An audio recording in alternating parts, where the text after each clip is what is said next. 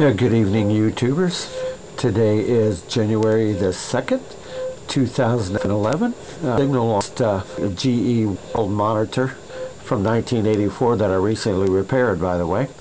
I had a broken plastic pinion gear on the inside of the tuning knob, so I was able to fix that by shaving the knob.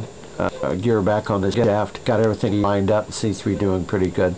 As you can see, the signal I'm talking about is on frequency 4530 megahertz, and I'll turn it up so you can hear what I'm talking about. It sounded like a weep. Listen.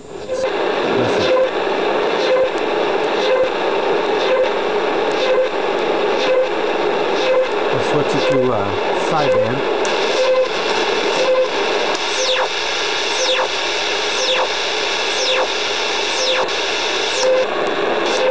If anybody has any idea what that signal is, I'd be most appreciative if you'd post it here. Thank you very much for watching my video, and thank you, and have a great day. Bye-bye.